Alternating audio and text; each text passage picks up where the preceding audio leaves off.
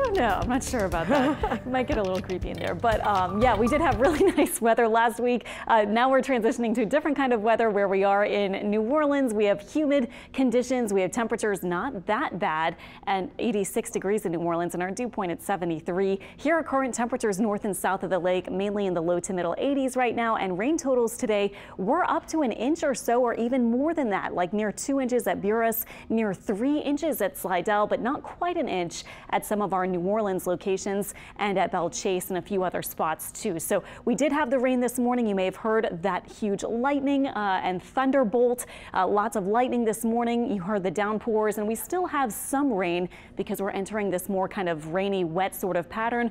Around Homa, there's actually a thunderstorm getting very close to you right now, again near 6:15 or so, or actually before then, probably closer to about 6, or maybe even just before then. You'll start to see the showers and thunderstorm kind of activity ramping up, and we also have some right along the coast. So what to expect for this evening? We still have some spotty rain clearly out there, especially farther to the south. We may see some of that farther inland. Our rain chance overnight stays near about 30%. We stay humid and rainy tomorrow and Wednesday, and probably even into Thursday, it looks like, before we dry out at the end of the week. Rain totals for many of us will be a kind of standard, up to 2 or 3 inches or so collectively over the week. But as you saw today, a couple of areas might get some heavy downpours. There is a low-end risk for some flooding rains tomorrow and Wednesday. And there's also a low-end marginal risk of severe weather, mainly wind gusts or some hail would be the things we're watching out for that for tomorrow and into Wednesday. Drier and dusty air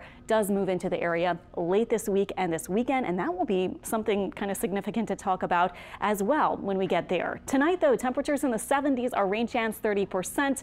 Tomorrow, I would expect once again showers and downpours in the area. Our highs may touch 90 briefly and then quickly could decrease, of course, as we do expect the showers and storms.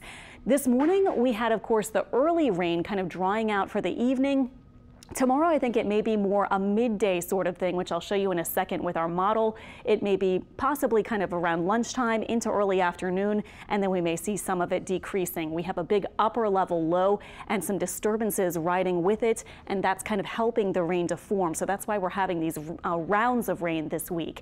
Here we are at 8 p.m. tonight, mainly quiet, maybe some coastal showers or rain. This is 7 a.m. tomorrow, starting off in the 70s, kind of a muggy start to our Tuesday, but again, might be mainly dry for the early part of the morning. We will see whether we have some of those nocturnal showers and storms along the coast that try to spread in during the morning. And then this could be around 11 o'clock. So yeah, lunch plans tomorrow, I would have umbrellas or rain jackets kind of ready because it does look like we'll have some rain in the area. This model and a couple of other models have things improving by afternoon and into tomorrow evening, and then we'll do it again on Wednesday. As I mentioned, we have a new subtropical depression. This is subtropical depression 4. This is this little area we've been watching off the coast of the northeast U.S.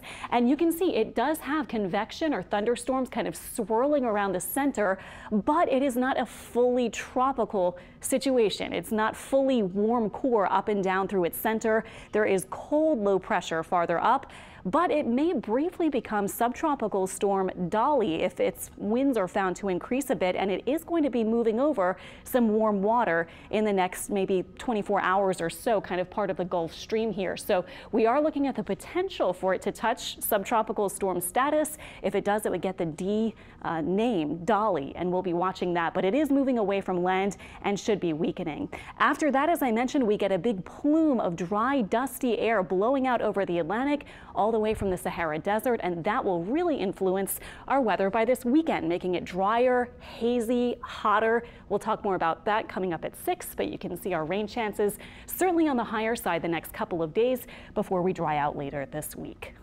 Okay, thanks so much.